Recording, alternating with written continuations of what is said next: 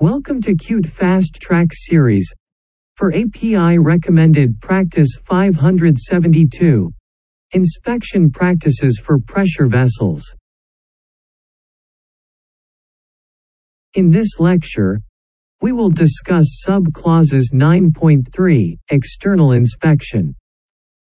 The sub-clauses 9.3 external inspection contains 14 items, and we will discuss and highlight important information contained item 9.3.1 to 9.3.9.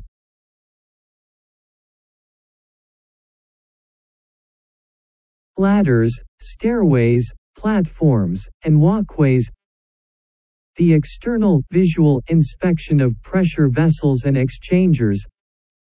Start with ladders, stairways, platforms, or walkways connected to or bearing on the vessel. Supplemented by hammering and scraping, performed by an individual as determined by the owner-user, and does not necessarily need to be the authorized inspector. The tightness of bolts can be determined by tapping with an inspector's hammer, or a small ball-peen hammer, or by trying the nuts with a wrench. Wear on metal stair treads and flooring may not only weaken them, but also make them slippery if worn smooth. Corrosion. Depressions in platforms should be closely checked, because water lying in depressions can accelerate corrosion. On ladders and stairs, corrosion is likely to concentrate where rungs or treads fit into the runners or stringers.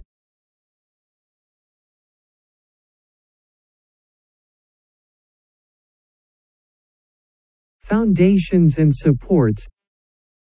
They should be inspected for damage, such as spalling, cracking, and settling, cracks in concrete or fireproofing, caused by excessive heat, poor design, or material, mechanical shock, or unequal settlement.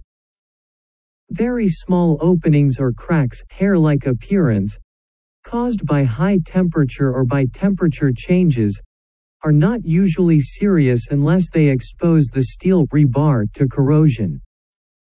When major cracks appear and propagate, and measurements indicate that no settlement has taken place, the cracks are probably the result of fatigue, poor design, or poor material. Settlement. Records of settlement should be maintained on vessels known to be settling. The frequency with which settlement measurements should be taken depends on the rate and the seriousness of the settlement.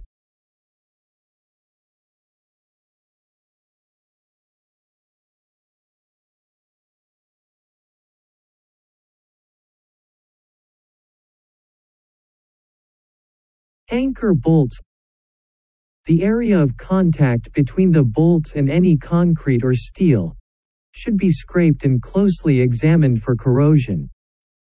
A sidewise blow with a hammer may reveal complete, or nearly complete deterioration of the anchor bolt below the base plate, as illustrated in figure. Distortion of anchor bolts may indicate serious foundation settlement. The nuts on anchor bolts should be inspected to determine whether they are properly tightened. UT may also be used to test bolts.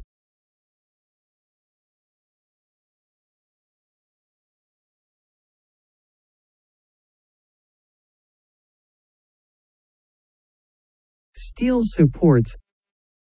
Inspected for corrosion, distortion, and cracking. Galvanizing is one of the best methods of protecting steel structures from corrosion. Columns and load-carrying beams. Inspected for buckling or excessive deflection. Inspected visually with the aid of a straightedge or plumb line. Taking diameter measurements at several points approximately 60 degrees apart can check distortion of cylindrical skirts.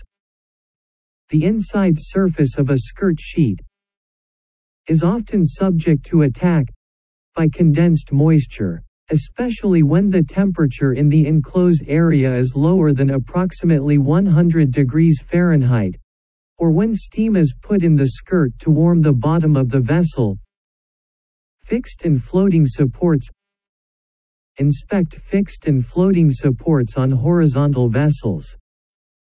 Floating ends of vessels should be free to allow for thermal growth and contact any sort of stop.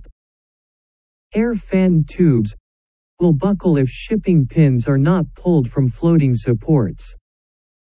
Fireproofing on support beams and skirts.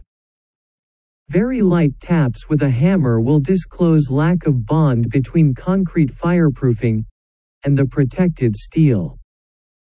The bulge in the fireproofing would indicate the corrosion.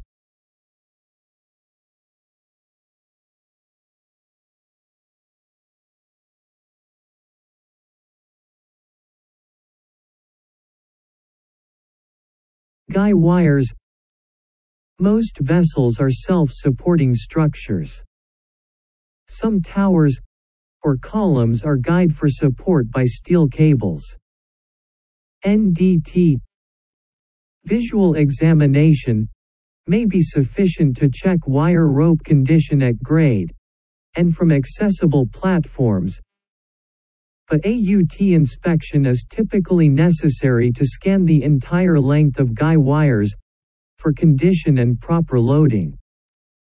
Lubrication. It is also often necessary to periodically lubricate guy wires to maintain corrosion resistance. Clips should be spaced at least 6 rope diameters apart to ensure maximum holding power. The number of clips necessary for each wire rope end depends upon the diameter of the wire rope.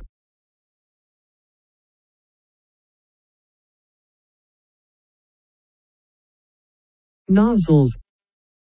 If any settling of the vessel has occurred, nozzles and adjacent shell areas should be inspected for distortion and cracking. If there is any evidence of distortion or cracks in the area around the nozzles, all seams and the shell in this area should be examined for cracks.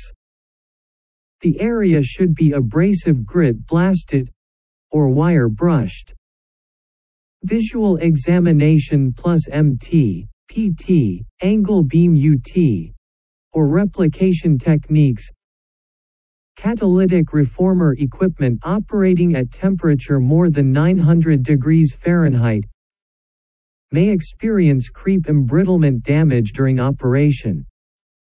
Replication is a useful technique in detecting creep embrittlement damage. Reinforcing plates around nozzles. Examine to assure they are intact. Vent hole is not physically plugged or leaking. Normally, weep holes in reinforcing plates pads should remain open to provide visual evidence of leakage.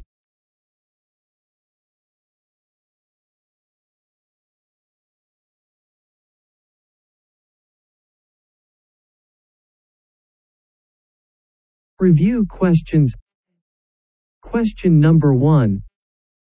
The vessel's external inspection should start by first inspecting the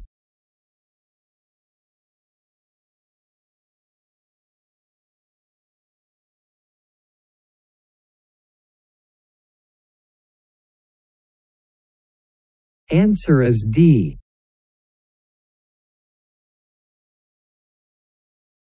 Question number 2. Which of the following is true concerning the inspection of ladders and platforms?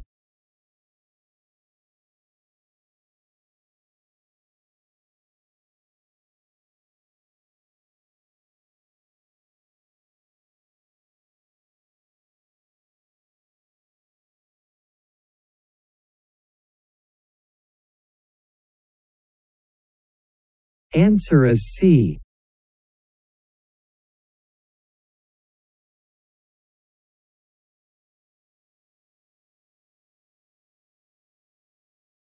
Question number 3. Ladders and platforms should be inspected.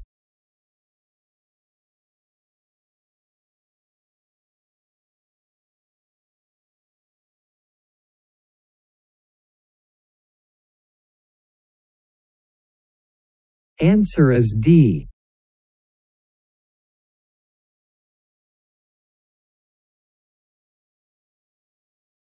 Question number 4. Tightness of bolts can be checked by.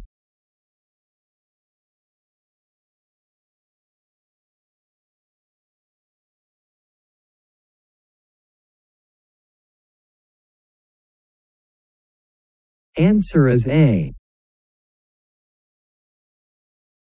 Question number 5. Worn stair treads.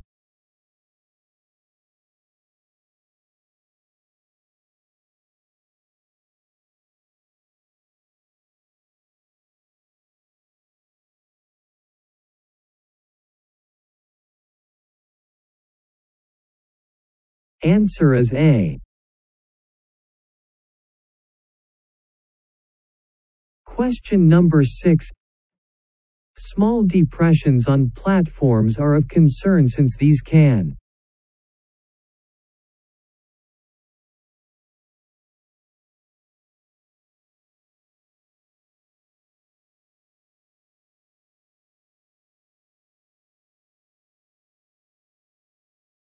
Answer is A.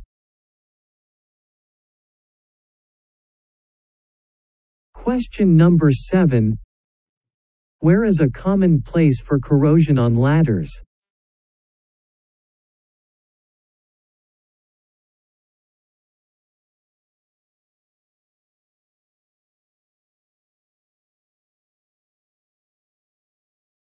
Answer is B.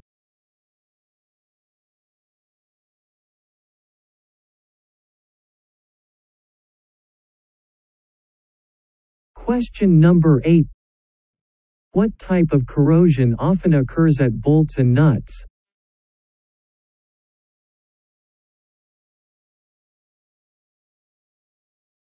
Answer is A. Question number 9. Crevice corrosion is not common at which of the following?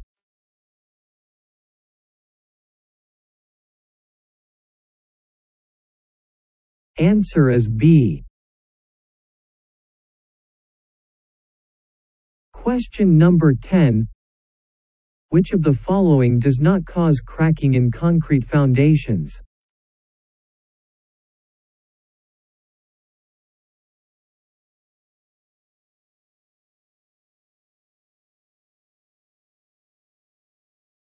Answer is A.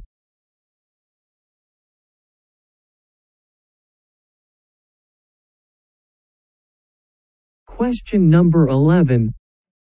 Small hair-like cracks in concrete foundations.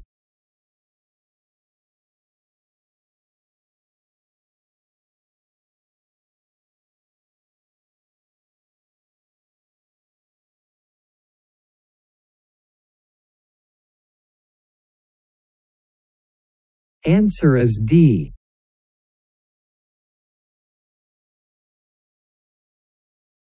Question number 12. Small hair-like cracks in concrete foundations can be a problem if the crack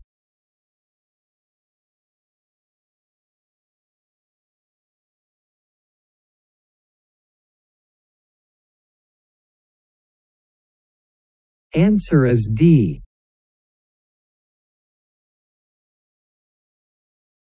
Question number 13.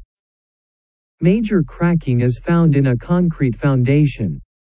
Vessel settlement is checked and is determined to not be a contributing factor. What is the probable cause?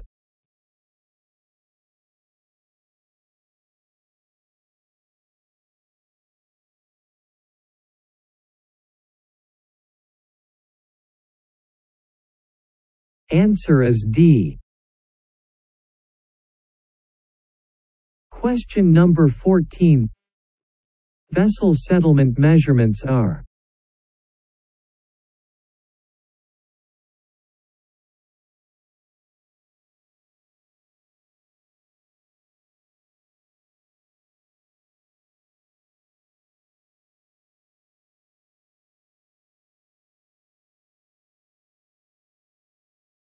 Answer is C.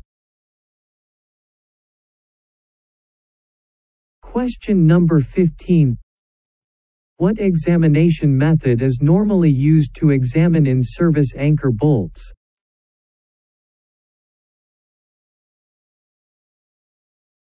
Answer is B.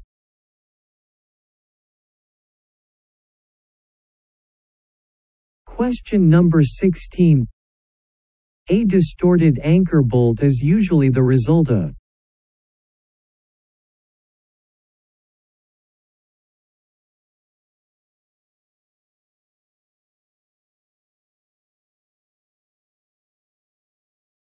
Answer is A.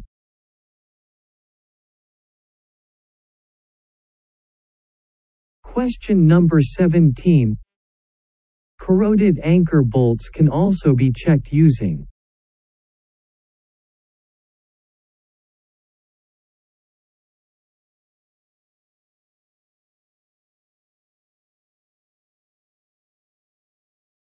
Answer is D.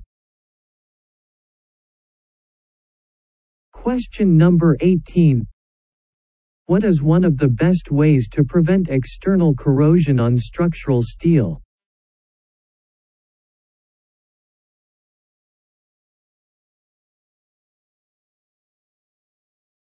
Answer is B.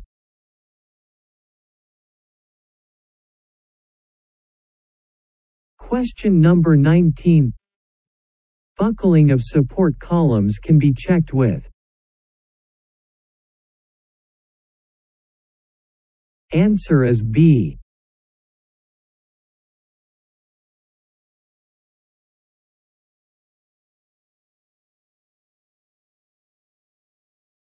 Question number 20. To check for distortion of a vessel skirt, take diameter measurements of the skirt every. Answer is C. Question number 21. The inside of a vessel skirt may be subject to corrosion from condensed moisture if the temperature in the skirt is.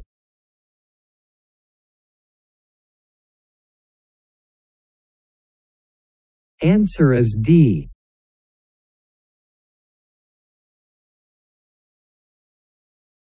Question number 22.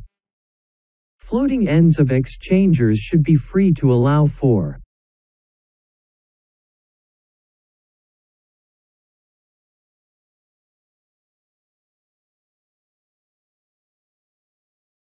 Answer is D.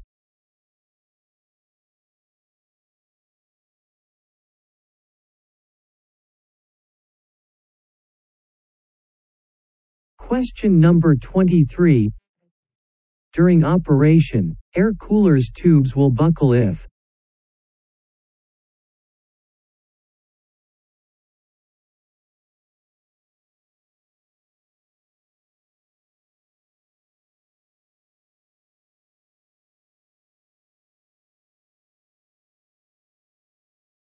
Answer is B.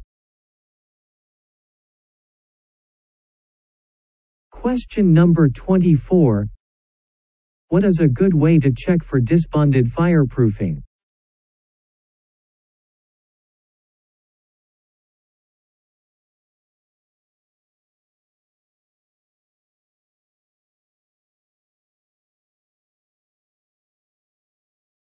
Answer is A.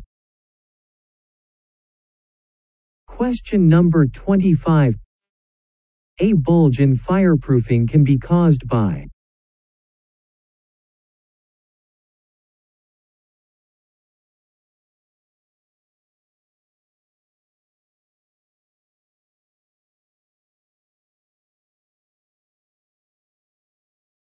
Answer is A. Question number 26. Guy wires supporting tall vessels should be examined using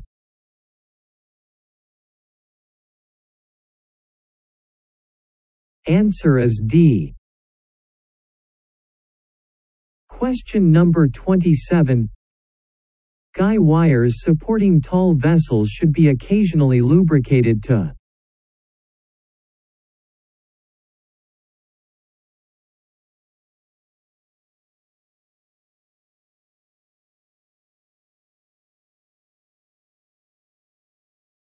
Answer is C.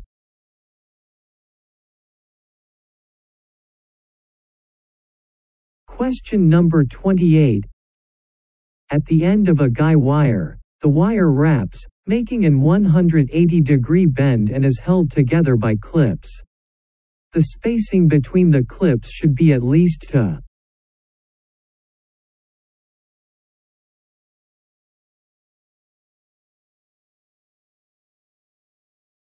Answer is D.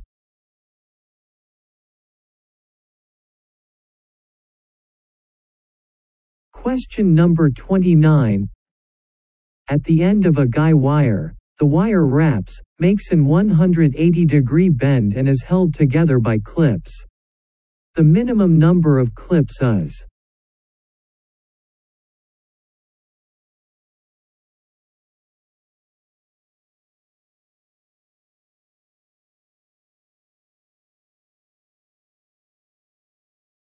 Answer is C.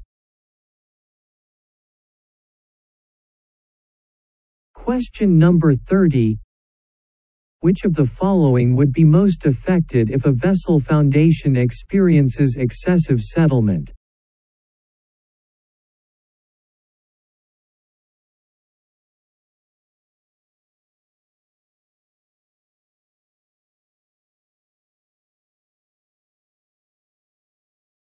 Answer is B.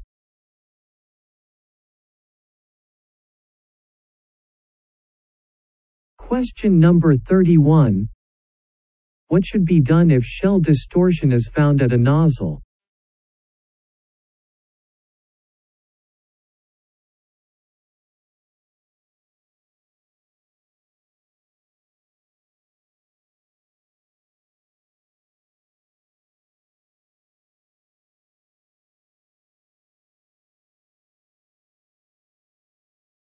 Answer is A. Question number 32.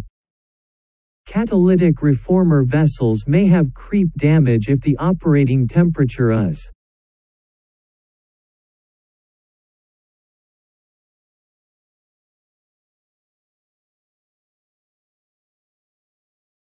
Answer is B. Question number 33. Creep damage may be detected using.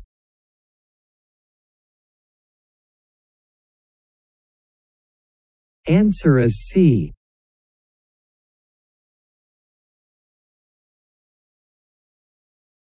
Question number 34. Weep holes on repads.